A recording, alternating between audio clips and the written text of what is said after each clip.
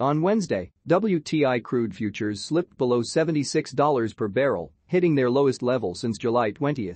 This decline was predominantly propelled by growing apprehensions regarding diminishing demand from two major consumers, China and the United States.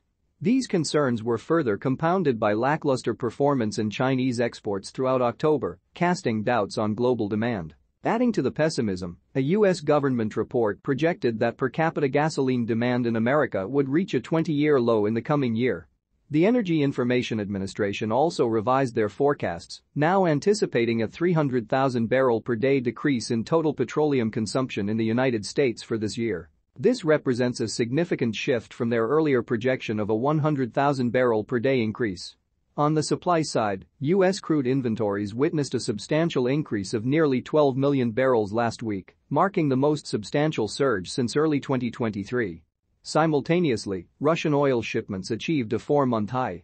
Despite these challenging circumstances, it's noteworthy that both Saudi Arabia and Russia reaffirmed their commitment to maintain additional voluntary cuts in oil supply until the end of the year. In light of the current market conditions, the short-term outlook for oil prices appears pessimistic. The combination of increasing U.S. stockpiles, revised demand projections, and a stronger U.S. dollar creates a cautious stance for those optimistic about oil. Should WTI oil dip below the $76 support level, it is poised to move toward the subsequent support level at $74. Thank you for watching.